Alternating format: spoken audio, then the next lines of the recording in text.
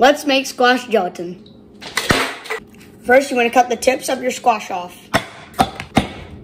Then, scoop all the insides out with... Ooh, that was nice.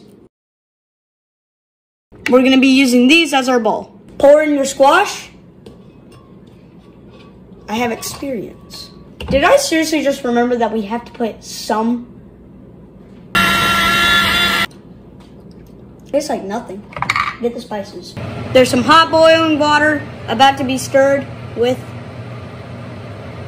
Melt the gelatin in some hot water. Mix it more with your squash. Oh yeah, we put the boiling water with the gelatin in the squash. Put your squash in a dish like this. Get an ice cream scooper and scoop your squash soup. You're gonna let it sit overnight in the fridge. It's the next day, and here's our squash gelatin. I don't like it.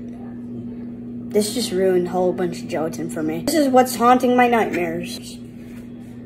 Cut in bite-sized pieces, like I said.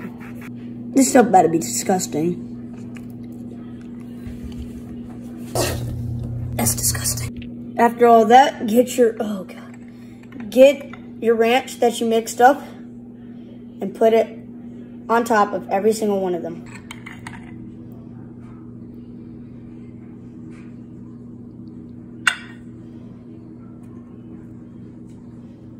If you love squash, this is the perfect dish for you. But for me, disgusting!